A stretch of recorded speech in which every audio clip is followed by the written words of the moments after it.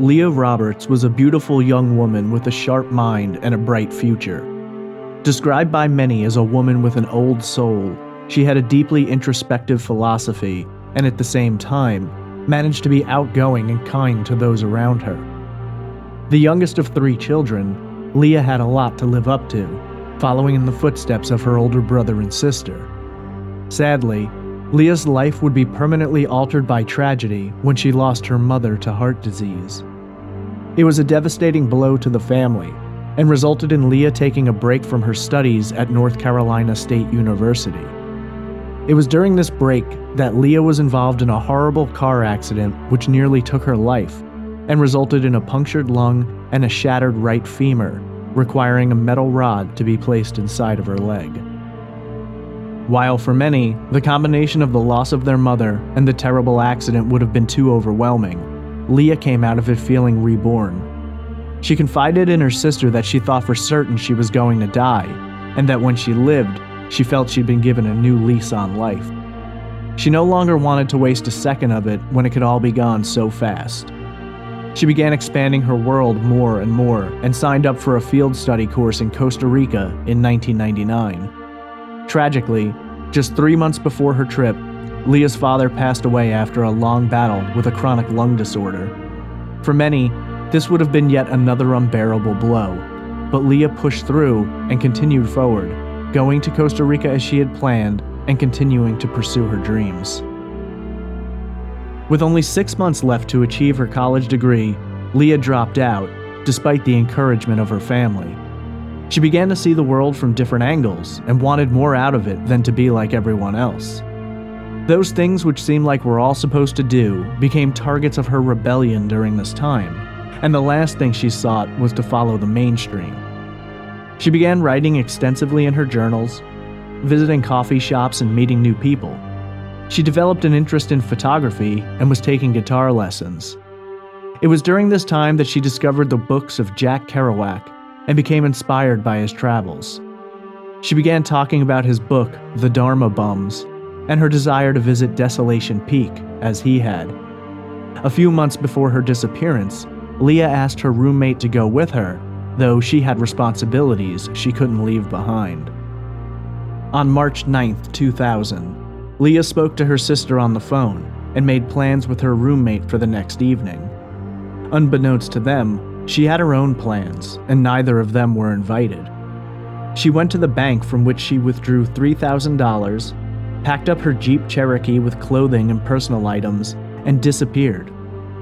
When her sister was notified that Leah was missing, she came and inspected her room, finding many items missing and a cryptic note left behind. It had a drawing of the Cheshire Cat grin on it, and explained that Leah was on a journey in the vein of Jack Kerouac. Concerned, she filed a missing persons report and began tracking Leah's checking account activity, which showed a distinct westward travel towards Washington state. 9 days after she disappeared, Leah's Jeep was found, severely smashed up and abandoned at the bottom of an embankment off a secluded logging road in the wilderness of rural Washington, not far from the town of Bellingham. Clothes and various items were scattered about the area, but there was no sign of Leah, and no indication that she'd even been in the Jeep when the accident occurred. Police immediately launched an investigation, during the course of which they would come up with more questions than answers. What happened to Leah Roberts? And why did she never return from her Jack Kerouac-inspired journey? Did she simply choose to walk off into the unknown and start a new life? Was Leah overwhelmed by loss and tragedy, and in that darkness made the choice to end her own life? Is it possible she was severely injured in the crash and experienced a traumatic brain injury which led her to wander off? Or did kind and accepting Leah come across a person with twisted intentions who ended her journey of self-discovery and now holds the answers to her fate? This is Trace Evidence, Episode 26, The Disappearance of Leah Roberts.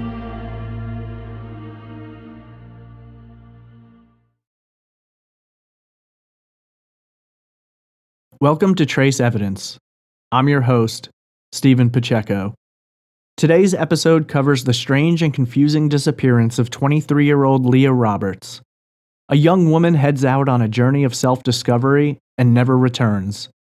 The only evidence of her disappearance lay at the bottom of a steep embankment in the wilderness of Washington state. It's a perplexing mystery and a tragic story full of questions with few answers. Before moving into the case, just a few notes about the show. Trace Evidence is a weekly true crime podcast focused on missing persons and unsolved murders. We are available across multiple platforms and on iTunes, Google Play Music, Stitcher, and many more. Trace Evidence has a Patreon for those of you who wish to support the podcast. It can be found at patreon.com/traceevidence. This podcast is a complete one-man operation, so if you enjoy it and wish to help support it, please check out the Patreon page. I've also set up a one-time PayPal donation link on the main website for those of you who wish to contribute but don't want to use Patreon. Links, information, and more items, including YouTube videos and full episode transcripts, can be found on the website at trace-evidence.com. If you'd like to contact me, you can email me at traceevidencepod@gmail.com, tweet me at traceevpod, that's TRACEEVPOD, add me on Instagram at traceevidencepod, or join the Facebook discussion group simply by searching for Trace Evidence Podcast or clicking the direct link on the website. If you have questions, comments, or case suggestions, I'd love to hear from you. As a final note, if you enjoy the show, please rate and review it on whatever app or platform you're listening on. The more ratings and reviews the show gets, the easier it becomes to find the podcast, and the more attention can be given to the cases that I cover. Today I look into the disappearance of Leah Roberts. This has been a highly requested case, and one that I've always been confused by. It's full of twists and turns in Leah's life, and yet her last days are an utter mystery. What happened to Leah Roberts, and why have the answers never come? This is episode 26, The Disappearance of Leah Roberts.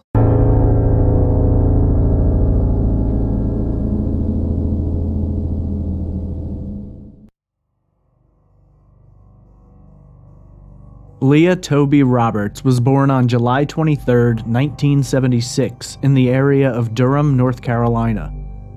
She was the youngest of 3 children, having an older sister, Kara, and an older brother, Heath. Leah was described by many as an insightful and poetic girl, with many saying that she had an old soul and seemed to have a perception and sensitivity beyond her young years. A former friend of Leah's, Susie Smith, described the young woman as, quote, just a very awesome person. Everybody that meets her likes her. Very personable, great smile. But you know, she was also kind of private. End quote. Though Leah was close with her family, especially her sister Kara, who was only 2 years her senior, they lived a life of tragedy. When she was only 17 years old, Leah's father was diagnosed with chronic lung illness. The family was hyper-aware of his condition, and as a result, gave a great deal of time and attention to him. Leah struggled internally with this diagnosis, but outwardly maintained her positive and friendly attitude, continuing to shine her smile that everyone seemed to adore. Leah is described as being 5 foot 6 inches tall and weighing approximately 130 pounds. She's Caucasian, with sandy blonde hair and blue eyes. She has a surgical scar on her right hip, and a steel rod runs the entire length of her femur. She has a beauty mark above the upper right corner of her lip. Her ears are pierced, and she has noticeable dimples. When last seen, Leah was a vegetarian and smoked cigarettes. Her accent is defined as strongly Southern, and she can speak fluent Spanish. It's unknown what she wore at the time of her disappearance, though she is known to wear and be in possession of 14-karat gold earrings with 0.3-karat ruby stones. She wore 3 rings on her right hand, including a 14-karat white gold ring set with a 0.45-karat emerald-cut diamond, flanked by 2 0.07-karat baguette diamonds. Leah began attending college at North Carolina State University near Raleigh in 1995. She was pursuing degrees in both anthropology and Spanish, and had spent a summer abroad studying in Spain. She was an exceedingly bright young woman with a high aptitude. Despite her successes in school, those who were close to her have shared that there was always a hint of hesitance in her approach to life. She didn't like the idea of fitting into a box, and of doing things simply because they were expected of her. She was far from the mainstream, believing that there was more to life than playing by all the rules and being shaped in a typical cookie-cutter design. While the world was at her fingertips, tragedy after tragedy would strike in quick succession, forever changing the course of her life. When Leah was 20 years old and a sophomore at NC State, her mother died unexpectedly and suddenly from heart disease. This came as a shock to the family, who'd always been aware of their father's medical condition, but had never been made aware or noticed anything wrong with their mother. Leah took the death exceedingly hard, and was given possession of her mother's engagement ring, which she wore everywhere she went. According to friends and family, Leah would never remove the ring, no matter what was happening. She treasured it, and considered it a permanent connection to her mother. As a result of her passing, and in an attempt to be there for her family and to mourn in her own time, Leah took time off from school, returning in the fall of 1998. Sadly, during this time, Leah would find herself involved in a terrible car accident. According to reports of the time, a truck turned in front of Leah, and she couldn't stop in time to avoid the collision. She was badly injured in the crash, puncturing her lung and shattering her right femur. Surgeons had to place a metal rod in her femur to aid in the healing. According to her sister Kara, Leah had confided in her that when she saw the wreck was unavoidable, she was certain that she was going to die. And when she survived, she felt born again. At this point, Leah began looking at life differently, feeling that there was so much more to it than she could have ever thought, and it seemed such a shame to waste a moment of it when it could all end so suddenly and unexpectedly.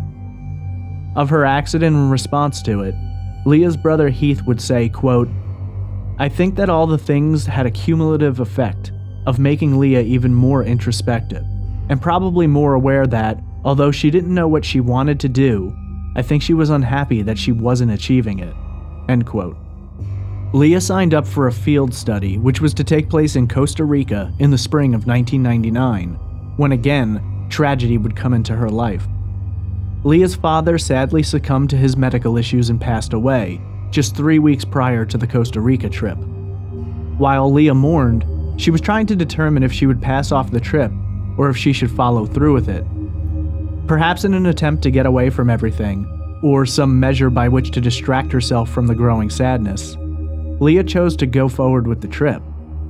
Kara was given power of attorney over Leah's bank accounts as a result of her out-of-country travel. Leah had some money saved up and had received more as an inheritance after her father passed away. Her friend and roommate, Nicole, who participated in the trip with her, was worried about Leah.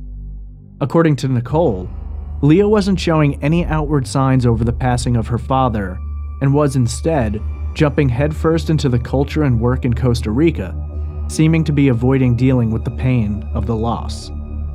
Upon returning to the United States, Leah's behavior and personality seemed to be shifting. Friends and family noticed a change in her, though it wasn't one which drew concern. According to her roommate, Leah began distancing herself from close friends and started expanding outward, meeting new people and changing her methods. With only 1 semester left in order to receive her degree, Leah made the choice to drop out of school. Her brother Heath did his best to talk her out of this decision, feeling that she was in a difficult space in her life, but that if she could only tough it out for a few more months, she'd be free to do as she pleased and she'd have a degree to fall back on. But Leah wasn't having any of that. Now that Leah no longer had school to attend, didn't have a job, and had some money in the bank to live on, she began expanding the sphere of her life. She purchased a guitar and began taking lessons, and also showed an interest in pursuing photography. It was during this time that Leah dedicated herself more to her writing, something she'd always done, but now felt a much stronger connection to. She adopted a kitten, whom she named Bee, and began spending a great deal of time hanging out at coffee shops where she would meet and spend time with new people, while writing in her journals and constructing poetry. Many who met her said that she was very open about what she was going through, what she was feeling, and what she was dreaming of doing. It was during this time that Leah began developing a strong interest in the works of Jack Kerouac, the famed beatnik writer who had penned such books as On the Road and The Dharma Bums, which was Leah's favorite. She became fascinated with the idea of crisscrossing the country, seeing the beautiful sights, and perhaps in the process, finding herself. It seemed apparent to those who knew Leah that she was struggling with the losses of her parents and finding her own place in the world. In The Dharma Bums, Kerouac wrote extensively about his time spent on Desolation Peak, located in the North Cascade Mountains of Washington State. Janine Quiller had met Leah during one of her treks to a coffee shop, and the two quickly began talking and getting along. According to Quiller, Leah expressed her passion for Kerouac's work and her desire to take a trip to see the sights of the country, and specifically Desolation Peak. According to Quiller, quote, "From the last conversation that we had, we were just talking about the Dharma Bums and about how Kerouac was up on Desolation Peak, just taking in all the beauty around him." End quote. According to Quiller, Leah began discussing the possibility of following in Kerouac's footsteps. Nicole, Leah's roommate, also shared that Leah had come to her about the same topic. She asked Nicole if she'd be interested in taking a trip with her around the country, and though Nicole agreed that it sounded like a great deal of fun, she had a job and responsibilities she couldn't just up and leave. On the other hand, Leah was done with school, had no job, had money in the bank, and ample opportunity to make the trek if she decided that's what she wanted to do. It would seem that in March of 2000, Leah decided it was time to pursue this journey and see where it would take her. On the morning of March 9th, 2000, Leah had a phone conversation with her sister Kara. They discussed life, how things were going, and made plans to see each other, though they didn't lock in any particular time frame or dates. According to Kara, the call ended with them agreeing to meet up soon, and she had no reason to believe anything was up with Leah, who made no mention of any trips or plans. Later that afternoon, Leah was talking with her roommate. According to Nicole, the two made plans to do some babysitting the next day, and Leah seemed interested and showed no signs of having any other plans or intentions. If nothing else, Leah was dependable, and when she said she was going to do something, she followed through. Nicole left for work shortly after this conversation, leaving Leah home alone. When she returned later, Leah was not there, and her 1993 white Jeep Cherokee was also gone, but Nicole thought little of this. Since leaving school and not working, Leah had been coming and going as she pleased, and it wasn't unusual for her to be gone. According to Nicole, oftentimes when she left and arrived home, Leah was either out or in her bed asleep, and she had adjusted to the fact that Leah was doing things on her own time. It wasn't until the next day, March 10th, that Nicole began to grow concerned. She hadn't seen Leah since the previous afternoon, and she failed to show up for their babysitting appointment, which was completely unlike her.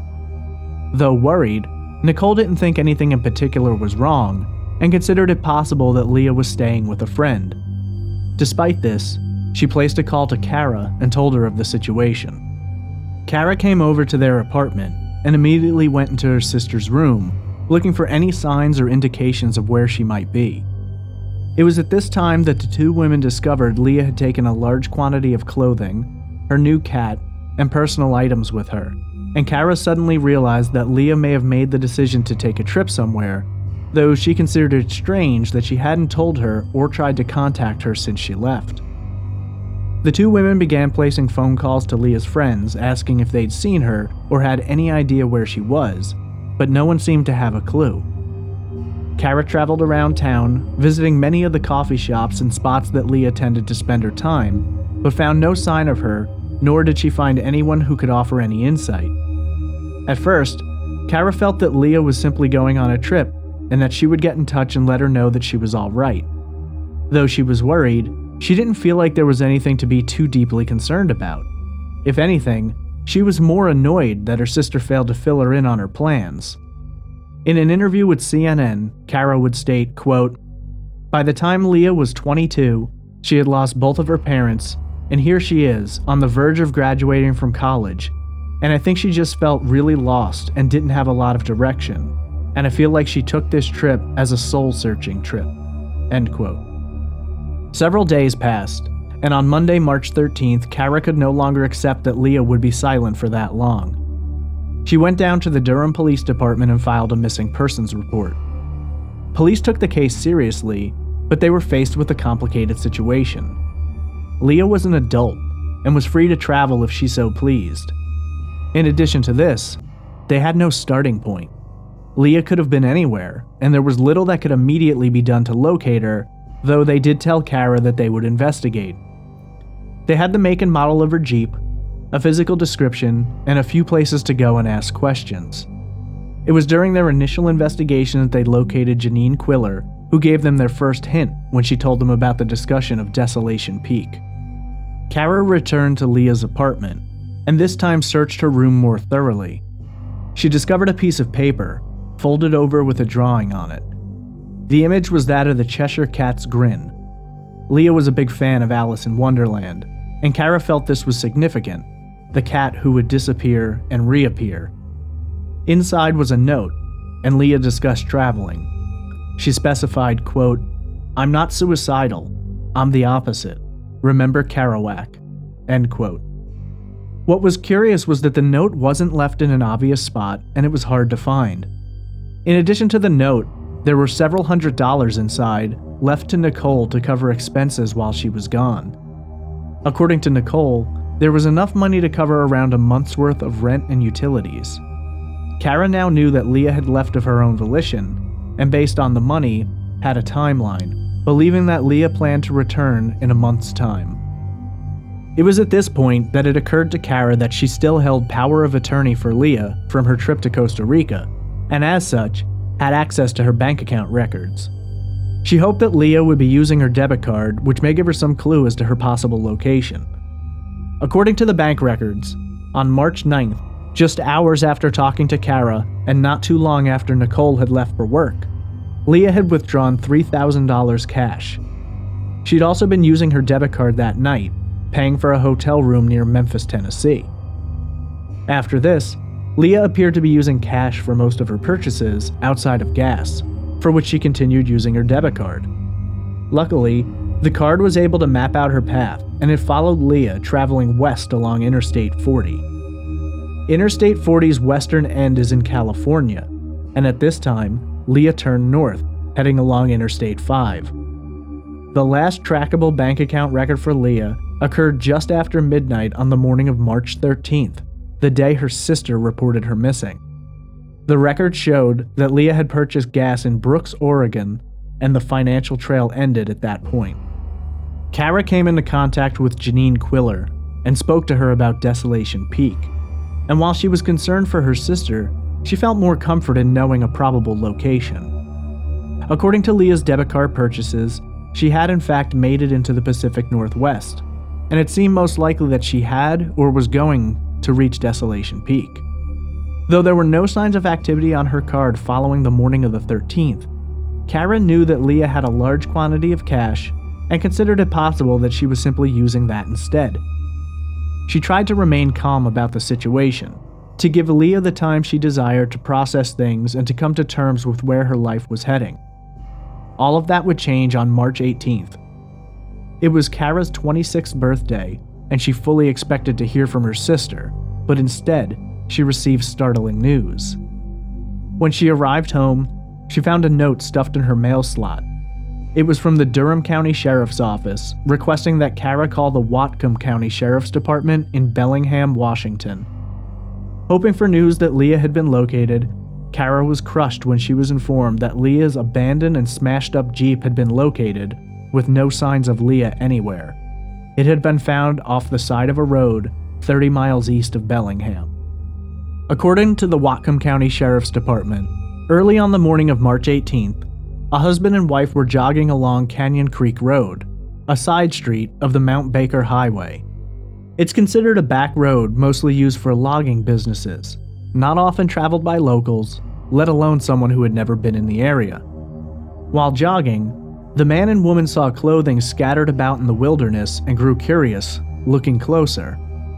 The clothing was found at a point in which the road curves sharply and begins an upward incline.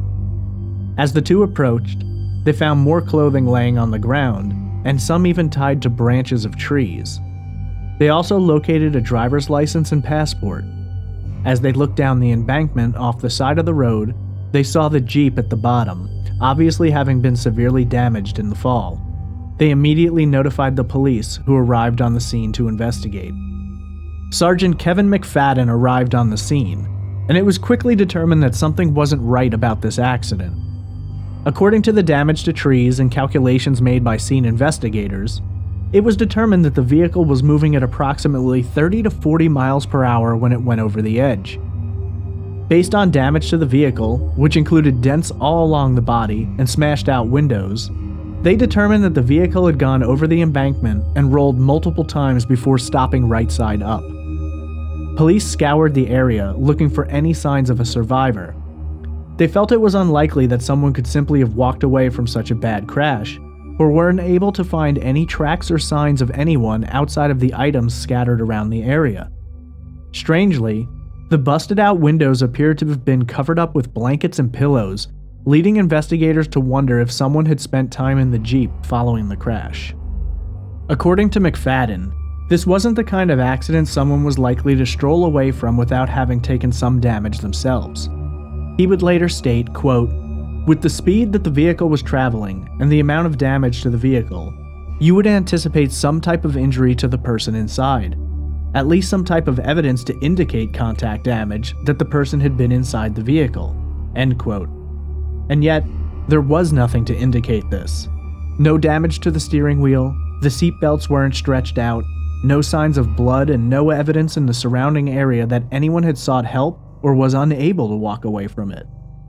Police ran a quick search through local hospitals for anyone who had been admitted in the past few days for injuries similar to what they would have expected related to this accident, but there had been no such admissions in the previous 5 days. Initially, police weren't sure what they had. It was obvious there was an accident. They didn't know if foul play was involved or not. According to multiple sources in the area, it wasn't uncommon for locals to have a few too many drinks and crash their cars, where they would leave them until a few days passed and they'd report it to the police. While it wasn't completely uncommon, it wasn't often that it happened to this extreme, and the fact that the vehicle has North Carolina plates immediately drew the curiosity of investigators. It was when they reached out to North Carolina authorities that they were informed of the missing persons report on Leah. Although they were now in possession of her vehicle, they had no trace of Leah herself. Among the clothing in the wreck site, police also discovered all of Leah's personal effects, which included CDs and her checkbook. They also found cat food and a cat carrier inside the Jeep. Kara knew that Leah had taken the cat with her, though it's never been located. Police were perplexed. Although it appeared to be an accident, investigators couldn't help but feel suspicious about it. Considering the lack of evidence to suggest a driver, they began to wonder if the accident itself was staged. It didn't seem possible that someone could have rolled down that embankment, causing such extensive damage, and simply walked away without so much as a scratch. In regard to a possibly staged event, McFadden stated, quote, "There's nothing to indicate the wheel was tied and that it was pushed off the road. We couldn't find any marks on the back that indicated anyone had pushed it to where it was. If you had somebody driving the vehicle and they jumped out, you would have taken your life into your own hands trying to jump out of a vehicle at that speed." End quote. Confused but determined, investigators gathered up all the items they could locate and sent the Jeep in for processing. Police initiated an inspection of the area using search and rescue teams, dogs, and helicopters. Unfortunately, there were no results from the search despite inspecting the entire area and traveling up and down the road. During this time, Leah's older brother Heath made the trip to Bellingham, along with Kara. Police informed them that they hadn't found anything to indicate Leah's location, but also that they felt suspicious about the manner in which her Jeep was discovered. Both were taken to the crash site, and police explained the manner in which the vehicle was found and their belief about how the accident occurred. While Kara tended to agree with authorities about the likelihood of an injury, Heath wasn't convinced and felt that the Jeep didn't look as though it would be impossible to walk away from without injury. After processing the Jeep, police found several items which raised their suspicions. First and foremost, inside of the pockets of one of Leah's pairs of pants, they recovered $2,500 in cash, which would indicate that Leah had spent very little money during the course of her trip. In addition to this, one item which has raised suspicions for all of those who knew Leah was her mother's engagement ring, which was found beneath the floor mats in the driver's seat. As previously stated, Leah never took the ring off, and many consider this a startling sign that something bad had happened to her. Leah's roommate Nicole stated, quote, "As long as I've known Leah, she has worn her mother's engagement ring. It was her most prized possession, and when we discovered that the ring had been found in the car, it was definitely, for me, a bad sign." End quote. This left police with a strange set of circumstances. While it seemed as though the possibility was growing that Leah may have fallen victim to foul play, it was clear that robbery was not the motive of whoever may have been involved. Although most of what they found was unable to give them any assistance in the investigation, they did manage to find one piece of evidence which helped them construct a more precise timeline. Inside of a box, located inside the Jeep, they found a movie ticket stub. The stub was dated March 13th, 5 days earlier, and was for a 2:10 p.m. showing of the film American Beauty at a movie theater in Bellingham's Bellis Fair Mall. Although this established that Leah had arrived in Bellingham 5 days prior to the discovery of her Jeep, it also raised a few questions. How had Leah managed to be in Bellingham for 5 days, appear to have spent little to no money, and not have stayed in a hotel at some point in time? Investigators began to wonder if something had happened to her shortly after arriving in town, and had hopes that locals may be able to assist them. Kara and Heath had missing persons flyers printed up with the assistance of the sheriff's department and began papering the town, beginning at the Bellis Fair Mall, Leah's last confirmed location. No one at the movie theater remembered seeing Leah, and so Kara decided to go down to the food court. She figured that Leah would likely have eaten at the mall, and when she arrived, she found only one restaurant in the food court that accommodated a sit-down. Luckily, several of the workers remembered Leah and said that on the day she had come in to eat, she sat down alone. During the course of her meal, men eventually sat on either side of her. Police made a plea to the public asking for information from anyone who may have been there that day, specifically looking for the two men who may have engaged her in conversation. One of these men called the police and told them that he had talked with Leah that afternoon. According to him, she had discussed Kerouac and Desolation Peak. He described Leah as a kind and very open girl who he enjoyed speaking with.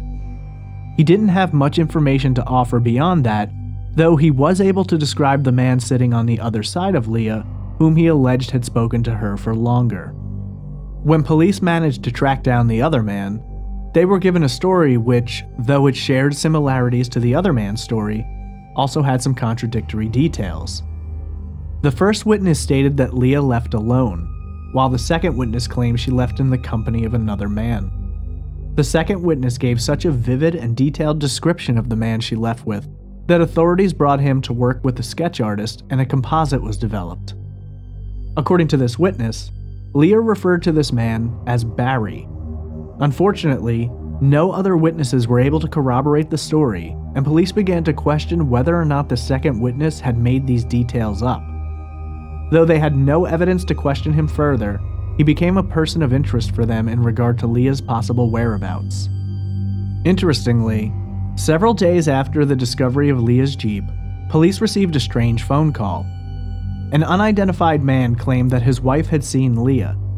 According to the caller, Leah seemed disoriented and confused and was spotted hanging around a gas station in Everett, a city near Seattle, some 60 miles south of Bellingham. Before police could gather more information, the man seemed to be scared and hung up. While they have no way to corroborate his story, and there were no additional sightings of Leah in that area, investigators do consider this tip credible and thus consider the possibility that this was the last sighting of Leah. Early on in the investigation, while police were poring over Leah's Jeep and possessions, the FBI was called in to assist, though this would not lead to any new discoveries. Kara and Heath stayed in Bellingham for 4 days before returning home. While they were deeply concerned for the condition and whereabouts of Leah, they had lives and families they couldn't stay away from, and there was little more they could do in Washington. They left the case in the hands of the authorities, who had been working diligently to get to the bottom of this odd mystery. In an attempt to find a link to the so-called Barry, or anyone else who may have had contact with Leah, police retrieved surveillance footage from the gas station in Brooks, Oregon, the last place Leah stopped for gas. On the footage, Leah can be seen entering the gas station and paying at the counter. She appears undisturbed and is wearing a hat. There doesn't appear to be any signs of distress, though there is a section of the video which raised questions for investigators. While at the front counter paying, Leah is clearly seen turning and looking out the front doors into the area of her vehicle. She sort of cranes her neck as if watching something or looking for something. Unfortunately, there were no cameras in the parking area, so police could not verify what she was looking at, though they speculated it was possible that she could have had a traveling companion, perhaps someone she met along the way. They began to wonder if this could have been the alleged Barry. Unfortunately, there were few developments, and Leah's case remained a baffling disappearance for which there appeared to be no answers. Though the case remained active and police began monitoring Leah's financial records and social security number, there was nothing new, and it slowly developed into a cold case. The Whatcom County Sheriff's Department contacted Kara and asked her what she wanted them to do with Leah's Jeep. Kara felt that it was important to keep it available in case of future developments, and considering advances in technology, she didn't want to take the risk of possible evidence being lost, and so she requested they keep it in evidence. The Jeep was moved to a secured lot where it would sit for nearly 7 years. In the interim, very little would develop over the years. Kara fought hard to keep Leah's name in the public spotlight, enlisting the help of Monica Kaysen and the Community United effort, with whom they organized a cross-country trip following Leah's path. The event launched in 2005 and since has become an annual event, drumming up attention for not only Leah's case, but for many other unsolved missing persons cases. Kara felt that Kaysen was a true friend, who helped her and her family through their difficulty accepting Leah's disappearance. Later, in 2006, the lead investigator who had handled her case retired, and his files and cases were passed to detectives Collins and Smith. Upon their receipt of the case, they chose to look over the evidence once again, and they discovered some interesting curiosities. Upon looking over the files, Collins and Smith learned that while Leah's Jeep had been thoroughly processed, there was one area which had never been examined: the engine. Due to damage to the front end, during the evidence processing, they chose not to pry open the hood. Smith and Collins felt it was time, and went to the Jeep, still sitting in the impound lot. Upon removal of the hood, Smith and Collins found several points of interest. Inside the hood, they were able to recover fingerprints. In addition to this, they found that the engine had been tampered with. Specifically, that the cover on the starter relay had been removed. This would allow someone to start the Jeep and play with the relay, which would allow the Jeep to accelerate without anyone needing to be driving it. They began to wonder if it was possible this is how the accident was staged. Armed with this new information, investigators sent out articles of Leah's clothing to the FBI for DNA processing. In the years since Leah's disappearance, there had been some advancements, and they hoped that the Bureau would be able to uncover things which may not have been found back in 2000. They began looking over the files, looking for someone who police may have spoken to and could have had experience as a mechanic, at least to the degree that they felt he would know how to tamper with the starter relay. Much to their surprise, they found that the second man from the restaurant, the one who claimed to have seen Leah leaving with the alleged Barry, had worked as a mechanic. Unfortunately, this person of interest had since moved to Canada. Unable to question him in person, they contacted Canadian authorities and requested fingerprints and DNA from the man. This process would take over 2 years and ultimately result in no match on the fingerprints. On the other hand, the FBI managed to recover male DNA from several articles of Leah's clothing, though it has never been publicly stated whether or not they matched the DNA from the man in Canada, leading to a great deal of speculation. Police have come forward and stated that they consider it likely that Leah is deceased, though what led to her death they are not sure. In efforts to find answers, they went back to the site of the Jeep's recovery with cadaver dogs and metal detectors. Though they are aware that Leah may have decomposed by now, or could have been buried, They know that there's still a large metal rod in her femur and that it will never decompose. Despite their efforts, again, they came up empty-handed. In the years since her disappearance, Leah's story has received fluctuating media coverage. Unsolved Mysteries did a segment back in 2001, and the show Disappeared covered her story in 2011. Both shows generated phone calls, reported sightings of Leah, though none of them have ever panned out. Last month, on Monday, October 23rd, the Center for Missing Persons On the Road to Remember Missing Persons Tour stopped in Raleigh, North Carolina. A national tour designed to bring attention to missing persons, several of Leah's family members were present to discuss her case and hope to keep her name alive in the public. In the 17 years since she vanished, there has been little discovered in terms of evidence, and theories have been developed by family, investigators, and strangers alike. One theory examines the possibility that Leah left of her own volition. We know for certain that the trip was planned and executed by Leah, but some have argued that she also orchestrated her disappearance from Canyon Creek Road in Bellingham. According to this theory, Leah wanted to escape from her life, looking for a deeper meaning or truth somewhere beyond the sphere of her everyday world. Many believe it's possible that Leah chose to leave behind her Jeep as well as her belongings and clothing. Many even argue that Leah may have been inspired by not only Jack Kerouac, but possibly Christopher McCandless, the subject of the 1996 Jon Krakauer book Into the Wild, and later a movie by the same title. If indeed he was an inspiration, it may explain Leah's choice to leave behind her money and possessions. When asked about this possibility, Kara stated, quote, "I can understand Leah's needing to get away and find some peace within herself, but considering the loss that our families experienced, it's difficult for me to think that she would leave us open for another loss." End quote. The second theory is, despite what her note said, that Leah either had the intent to commit suicide or somewhere along the way decided that's what she was going to do. Many people feel that Leah's goal was to reach Desolation Peak and take her own life.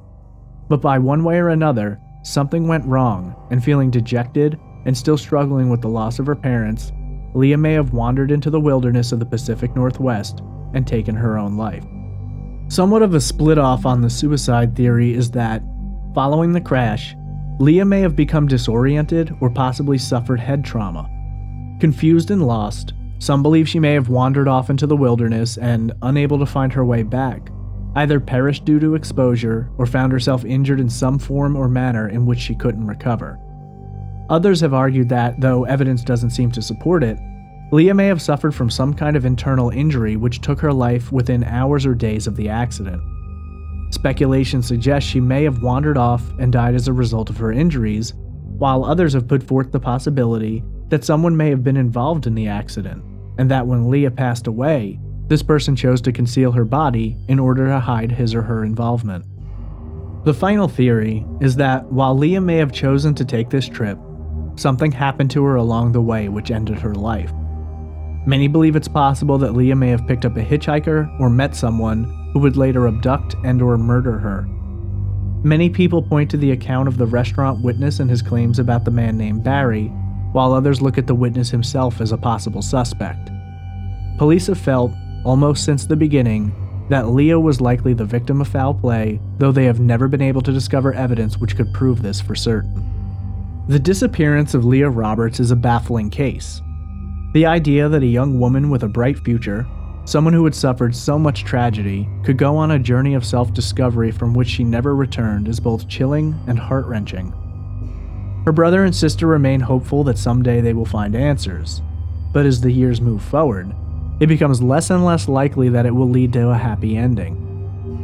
Kara continues to work hard to keep Leah's name in the spotlight, and 17 years later, her case remains absolutely perplexing. What happened to Leah Roberts, and why after all these years has there never been anything which could break open this bizarre case? Following in the footsteps of Jack Kerouac, a beautiful young woman vanished into thin air, and a family shattered by tragedy was forced to take another brutal hit. Though the pain will always remain, we can only hope that someday they may receive their answers and have closure as to what happened to their baby sister.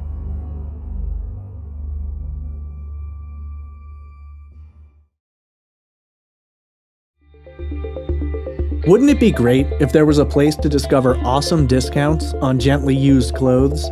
There is. Swap.com. Swap.com is the world's largest online consignment and thrift store. With Swap.com, you can save up to 90% off retail prices on your favorite brands like Lululemon, Carter's, Nike, J.Crew, and Gap. Between 6,000 to 10,000 new items added daily. If something doesn't fit, enjoy hassle-free returns within 30 days, no questions asked. I have a special offer for all Trace Evidence listeners. Using the promo code TRACE40, you will receive a 40% off store-wide discount for your first order, and free shipping is included. This offer is valid now through November 30th. Visit swap.com and don't forget to use your promo code TRACE40 for some amazing deals.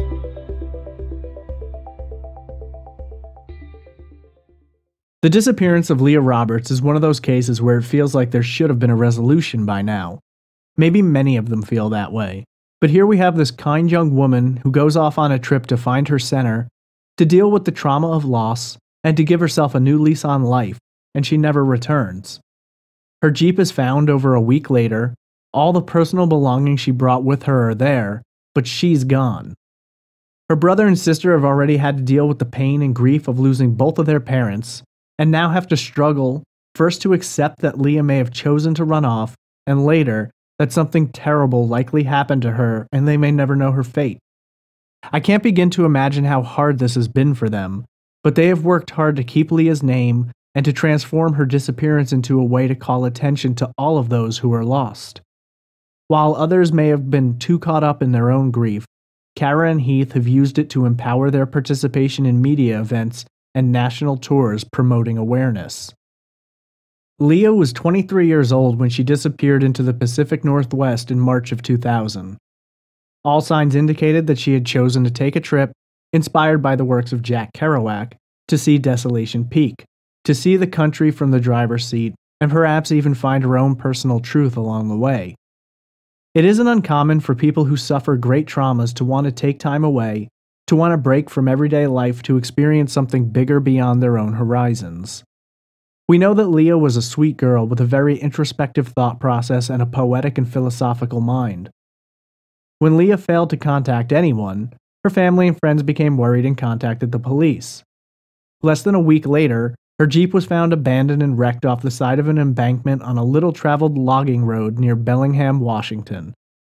Despite an exhaustive search, no trace of Leah has ever been found. How does a young woman simply vanish into nothingness and not leave even the slightest hint about what may have happened to her? As you might expect, in a case this confusing and mysterious, there are several theories about what may have happened. The first theory examines the possibility that Leah's disappearance was of her own choosing. We know for a fact that her trip was certainly planned and executed by her.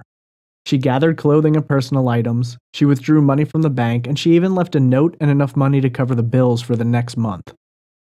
She had spoken to multiple people about the possibility of taking a trip across the country, and her conversations with Janine Quiller suggest that Desolation Peak in Washington was certainly a destination.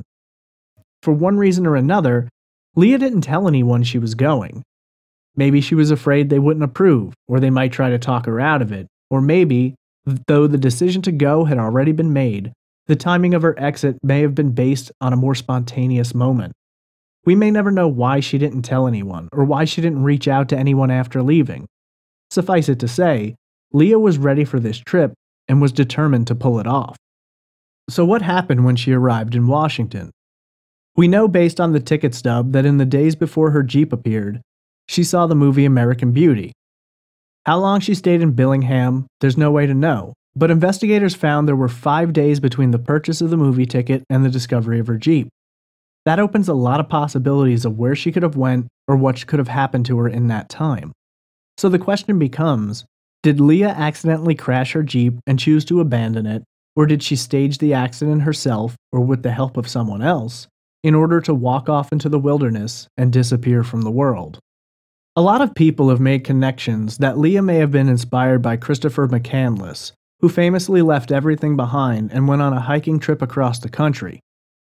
McCandless perished in the wilderness of Alaska after traversing much of the country on foot just 8 years before Leah herself made her own trek. McCandless was 24 at the time of his death, and Leah was 23 when she vanished. Much like Leah's case, McCandless abandoned his own car after it became disabled. While it's easy to make this connection, and I can see the similarities, I don't believe this was the inspiration, nor do I believe that Leah made the choice to vanish forever. Leah was very open with people. Almost everyone she met mentioned Jack Kerouac, but no one ever mentioned Christopher McCandless. I believe if he was some kind of inspiration for her trip, she would have likely mentioned him somewhere along the way. Even in the note she left behind, she talks of Kerouac and no one else, other than her drawing reference to the Cheshire Cat. There's a lot of reasons why I don't believe that Leah made the choice to not return. She wasn't a selfish woman, and she certainly knew the trauma her family had been through. I find it difficult to accept that she would make the choice to put them through that again, to take her grieving brother and sister and make them believe that they had lost her as well. In addition to this, Leah left behind enough money for her roommate to cover rent and expenses for a month. This seems to suggest that she was planning to return within that time frame. We also have her reference to the Cheshire Cat, who is known to disappear, but also reappears. If she truly was struggling with the loss of her parents and trying to find her place in the world, it doesn't seem very enlightening or along the lines of self-discovery to leave the rest of your family behind without so much as a word. Leah had cash and her debit card on her, but along the way she used the card mostly. If indeed she was looking to run away and not be found, she'd have been using only cash. Leah's family doesn't believe she ran off either. All of the evidence suggests that she was planning to return. Up until the final days of her life, I believe that Leah was planning to come home. Something happened between March 13th and March 18th that forever changed that. Some have suggested that Leah got into the scenic beauty of the Pacific Northwest, and she was overcome by it and wanted to experience more, thus making the decision to leave the rest of the world behind. While this is a possibility, I consider it a slim one. Leah was not a foolish woman, and I don't think she'd have simply left behind all of her clothing and supplies for a journey into the wilderness. If nothing else, she would have taken her mother's ring with her. While there's a slim possibility that Leah Roberts elected to vanish, I don't consider this the most likely scenario of what happened to her. The second theory suggests that Leah may have made the decision to end her own life, or have been subjected to an injury in the crash which left her thinking unclear. Tackling the concept of suicide first, I can't say this is outside of the realm of possibility. We do know that in her notes she specifically stated she was not suicidal, and actually the exact opposite. Of course, this note could have been left so that her friends and family wouldn't worry about her, thus giving her the time to commit suicide before she could be located and stopped. There's two schools of thought on the suicide theory. One is that Leah knew that she was off on this trip to take her own life. The other is that she may have made that decision to end her life during the trip itself. I don't believe she intended suicide from the beginning. It seems odd to bring so much clothing and personal items with her if that was the plan. To me, if suicide is a possibility, it would have had to have been something she decided to do at some point during her trip. She never made it to Desolation Peak as far as we know, and if anything, I'd have guessed that if she were going to kill herself, she would have done it there. Maybe the crashing of the Jeep left her feeling dejected, and though she could never reach her goal, and that was just the final straw of heartbreak in her life. This is a really hard one to examine because though it's possible, we have nothing to suggest it's likely. At the same time, it's impossible to put ourselves in the headspace of someone who may be suicidal. I don't personally believe that Leah committed suicide, but it's a possibility that has to be considered. If indeed she were in that Jeep when it crashed, it's entirely possible she could have been hurt in some way which would have shifted her state of mind. Under the assumption that Leah experienced physical trauma during the crash, this may have resulted in a head injury which led to her disappearance. There are several possibilities here, including but not limited to post-traumatic retrograde amnesia or a fugue state. Typically, one would have to endure a traumatic brain injury in order to be subjected to amnesia, though it has happened without that occurring in rare instances. If indeed Leah was in the Jeep when it went over the embankment, just from looking at the extensive damage to the vehicle, it isn't out of the realm of possibility that she could have experienced a head injury which left her disoriented and confused. The problem for me is that there were no sightings or indications that anyone was actually in the Jeep when the accident took place. No blood or significant signs that someone had walked away from the crash. Playing devil's advocate and assuming she was involved in the crash, it isn't hard to imagine that in her state of confusion and possible injury, she could have wandered off into the wilderness. If Leah walked into the dense forestry of the Washington wilderness with no supplies and no shelter, it's entirely possible that she may have succumbed to the elements. I've always found it interesting that police stated that the Jeep had blankets and pillows put over the blown-out windows, which they believe suggested that someone had used the crash site as a shelter for a period of time. Could this have been Leah, waiting to be found? Or perhaps someone else who happened upon it? Again, this is an answer we simply don't have, but I do consider it possible that some injury related to the crash could have resulted in Leah moving off into the woods and being unable to make her way back. Leah could have gone the other way, heading back towards civilization, but there were never any confirmed sightings of her. The most probable call came in just days after the Jeep was found, and was by an unidentified man who stated that his wife saw Leah in the area of Everett, Washington, seeming confused and disoriented. He didn't stay on the line long enough to give his name, and though police consider it possible, they can't officially corroborate the tip. I have a hard time believing it. I simply think that someone else would have seen Leah, and considering the media coverage the case got early on, I don't think she could have stayed hidden for that long without someone sighting her eventually. I believe that if she were out there wandering around confused, at some point, police would have picked her up or run into her, she would have been processed through the system, and her identity would have been revealed. Though it's possible Leah wandered away from this crash, I don't consider it likely. Honestly, I don't consider it likely that Leah was in the Jeep when the accident occurred at all. That leads us to the final theory, that Leah Roberts became the victim of foul play. There are several different forks in this theory to examine. Some have suggested that Leah may have picked up a hitchhiker at some point during her journey, and that this person may have eventually either abducted or murdered her. This is certainly a possibility, though we have no evidence to suggest anyone was with Leah during her journey, and police have gone so far as to say that while they can't be 100% certain that no one was in the Jeep when it crashed, they are certain that no one was in the passenger seat. Male DNA was found on some of Leah's clothing when the FBI re-examined it, but does that necessarily suggest someone was there with her at the end? Without knowing the specific source of the DNA, it's hard to know exactly what it implies that it was on some of her clothing. It's certainly possible that Leah picked up the wrong person and something bad happened. No sign of her body has ever been found, but the wilderness of Washington is dense and hard to maneuver, and there are many places that a body could be concealed. I don't necessarily lean toward the hitchhiker theory myself, but I do believe it's possible that Leah met someone local to Bellingham who did something to her. The crash site, to me, is too remote for someone to randomly come upon. I believe that, if indeed the crash was staged, the person who staged it knew that this was a less traveled area and that it would take days before the wreckage was found. In addition to that, it was a place where the crash could occur and it was unlikely anyone would be around to hear it.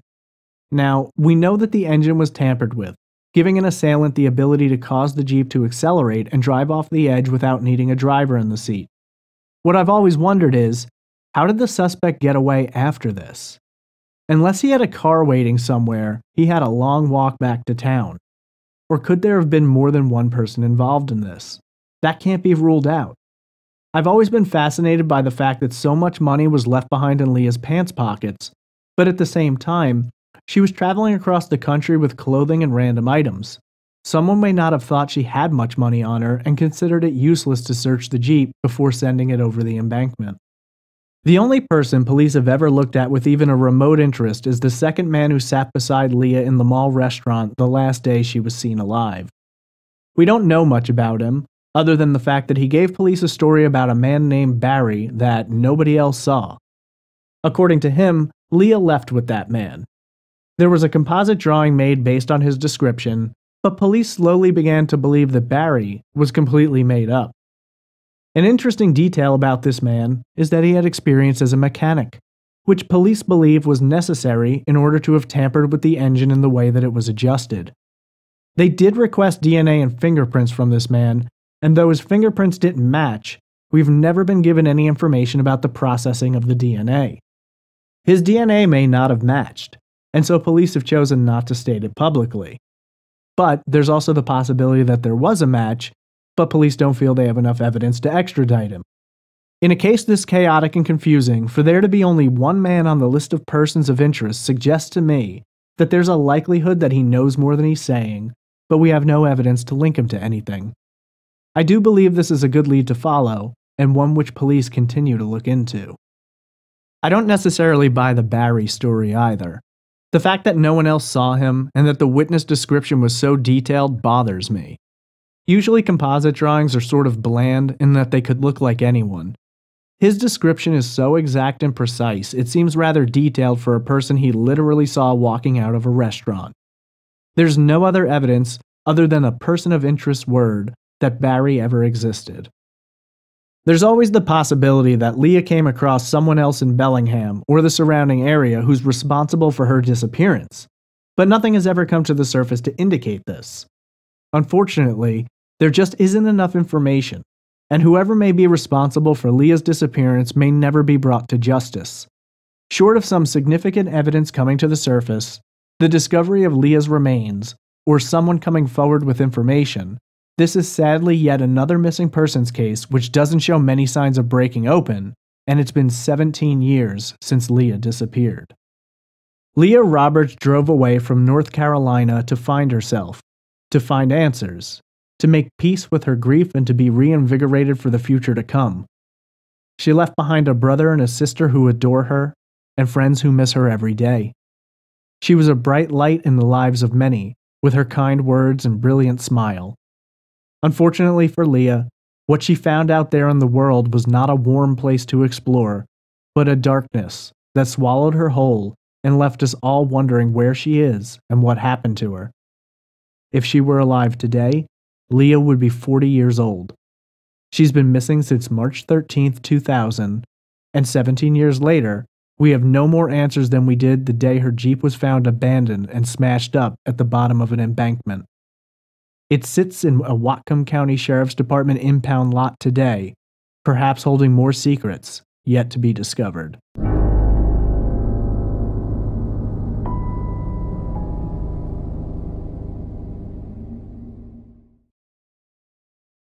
If you're interested in finding more information about the disappearance of Leah Roberts, there are many websites and news articles that tell her story.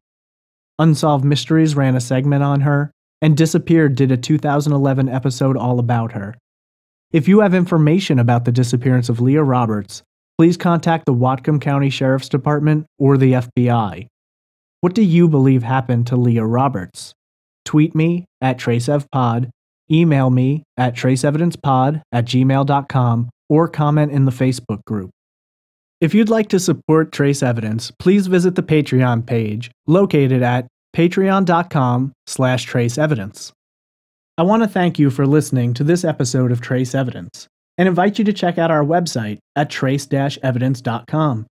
You can find links to the Patreon, social media accounts, as well as places to go to download the podcast and subscribe. I'm always eager to hear your feedback. If you enjoyed this episode, please give us a good rating on iTunes and leave us a review. This will greatly help our reach and bring more attention to the cases I cover. Thank you for listening, and I hope you'll join me next week for another unsolved case on the next episode of Trace Evidence.